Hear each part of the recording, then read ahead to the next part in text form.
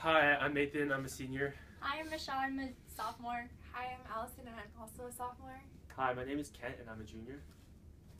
And today's topic is... Topic is how effective is campaigning and advertising on campus? Keep in mind ASB elections, speeches, posters, handing out treats, etc. And do you know who you're going to vote for beforehand, and how would campaigning affect that? I personally think that all this campaigning and all this advertising of like people and different candidates really sort of brings out their personality, and it sort of lets people get to know them better. I mean, you may know like this person as a very typically maybe very quiet person, but during his campaigning, like you may see him as a much more loud person, as a person that's more willing to express his opinions. And sometimes maybe campaigning really brings that out in them. It sort of brings out that ambition. It sort of brings out that character that you may not have seen prior to the election.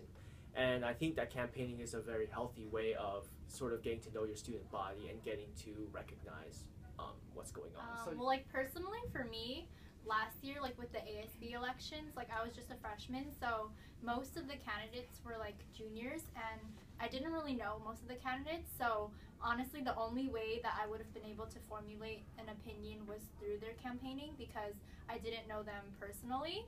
So I don't know, like their campaigns kind of just have to be like attention grabbing, so I don't know how effective it is in terms of like what they will actually do once they are elected.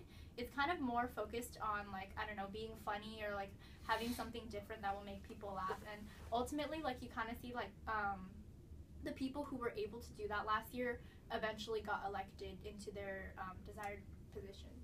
Yeah, I also agree with Michelle. I think a lot of the candidates, they appeal like to the viewers like emotions, like with Jacob Lepp's like leopard print this year. Rocky's also dressing up, so I feel like it doesn't necessarily showcase like their true personality or what they really want to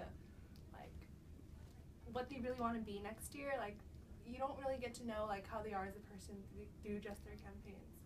The ideal is to convince student body that like we embody the right characteristics to hold a position of such and such, right?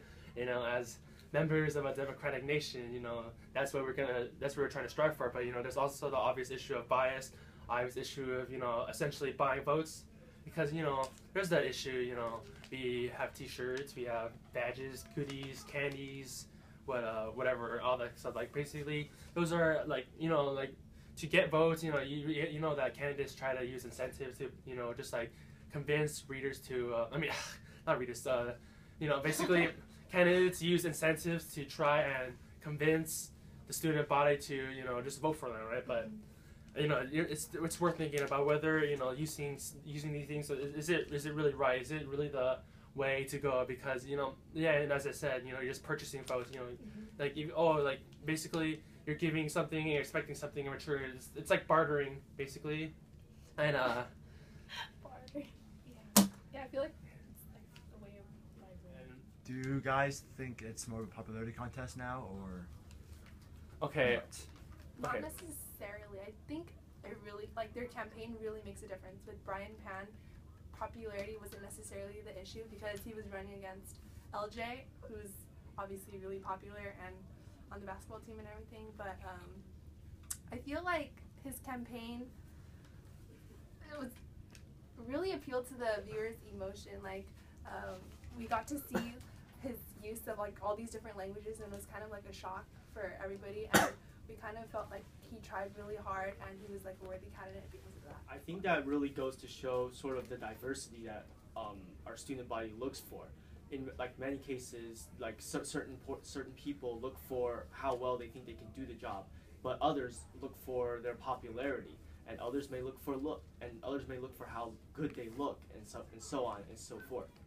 I think in general, a candidate's campaign, a candidate who is able to appeal to the most people through whatever ways that it uses, for example, whether it be being entertaining, whether it be, I don't know, just being funny, or whether it be using its popularity, whoever is able to use the tactics that appeal to the most people is ultimately able to win.